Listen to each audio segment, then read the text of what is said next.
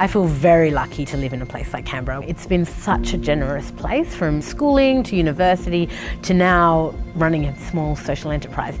My name is Nipuni Wijewickrema and I'm the co-founder of Gigi's Flowers and Hampers. My stepmum and Gayana's mum is a florist.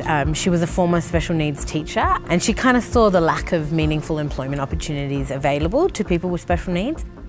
We started with Gayana as our sole employee, and it was her and me delivering little flowers in my tiny little Volkswagen Polo. Now we've kind of grown to employ 35 people with special needs, about 15 support staff. We measure our success in meaningful employment opportunities that we've been able to provide, and in that way it goes from strength to strength.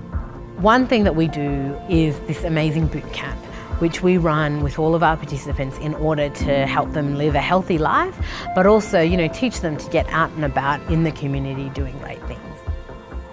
Canberra has always been my home. I've travelled extensively, but I always come back and I always just feel instantly just much calmer, more zen everything here in Canberra.